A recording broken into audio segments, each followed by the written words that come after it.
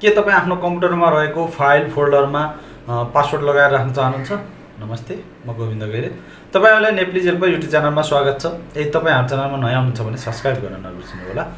आज म हजुरहरुलाई एउटा यस्तो ट्रिक लिएर आएको छु जसबाट चाहिँ हजुरले आफ्नो फाइल, फोटो, भिडियो, अडियोहरुलाई एउटा फोल्डर बनाएर WinRRR भन्ने सफ्टवेयरको माध्यमबाट पासवर्ड लगाउन सक्नुहुनेछ। त्यसको लागि चाहिँ हजुरले सफ्टवेयर डाउनलोड गर्नुपर्ने हुन्छ र डाउनलोड मैले हजुरलाई लिंक डिस्क्रिप्सनमा पनि दिनेछु। यो भन्दा अघिल्लो भिडियोमा मैले कसरी डाउनलोड गर्ने भनेर डाउनलोड वेबसाइटको पनि हजुरलाई दिएको थिएँ। त्यो वेबसाइटबाट हजुरले WinRRR भन्ने सफ्टवेयर डाउनलोड गर्नुपर्ने हुन्छ। त्यो डाउनलोड गरेर इन्स्टल गर्नु होला, त्यसपछि मात्रै हजुरले पासवर्ड लगाउन सक्नुहुनेछ। कसरी पासवर्ड लगाउने भनेर म हजुरलाई सिकाउन गइरहेको छु। आउनुस् हेरौँ। कम्प्युटरमा अब हजुरलाई स्वागत छ। म अब हजुरलाई यो फोल्डरलाई पासवर्ड लगाएर राख्न सिकाउने छु। यो डकुमेन्ट लेखेको फोल्डर छ।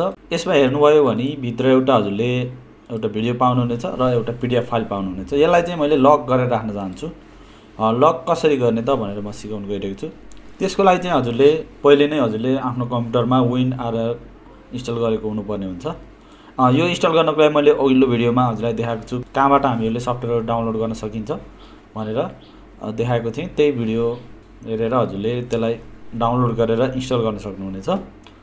म यो डकुमेन्ट भन्नेलाई अब पासवर्ड हाल्छु। त्यसको लागि हजुरले राइट क्लिक गरेर A to achieve भन्नेमा क्लिक गर्नु होला। यो WinRRR को सिम्बल सहित दिएको छ।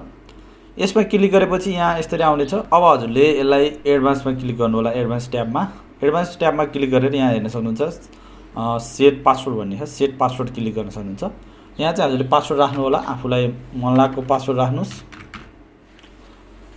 त्यसले तल पनि सेम पासवर्ड राख्नुस्। पासवर्ड हेर्न चाहे चाहिँ सो पासवर्ड गर्न सक्नुहुन्छ, हैन भने गर्न पर्दैन। र इन्क्रिप्ट फाइल नेम भन्नेमा क्लिक गरेर ओके गरिदिनु होला। त्यसपछि फेरि पनि ओके गरिदिनुस्। यहाँ एउटा अर्को फाइल क्रिएट हुन्छ जुनमा चाहिँ हजुरको पासवर्ड लगाइएको हुन्छ। यो भिडियो ठुलो भएको कारणले थोरै टाइम लागेको, नत्र भने हजुरको सानो सानो फाइलहरुलाई उति चाँडै हुन्छ, यत्रो टाइम लाग्दैन। अब यो पूरा भएको छ। हजुरले हेर्न सक्नुहुन्छ यो डकुमेन्ट doc.rar भएको छ। यो यसरी आएको छ। यसलाई पुरानोलाई डिलिट गरिदिनु होला। अब हजुरको यो सेक्युर भएको छ। यसलाई जति बेला ओपन गर्दा पनि पासवर्ड माग्छ, पासवर्ड नहानिकन दिँदैन। यसलाई राइट क्लिक गरेर एक्सट्र्याक्ट टु गरे पनि हजुरको पासवर्डै माग्छ। केही गर्दा पनि यो खुल्दैन। हजुरको यो ओपन गर्दाखेरि हजुरलाई यहाँ एउटा डकुमेन्ट भनेर दियो, तर यसमा केही फाइलहरु छैन। अहिले 3टा फाइल थियो, यसमा छैन।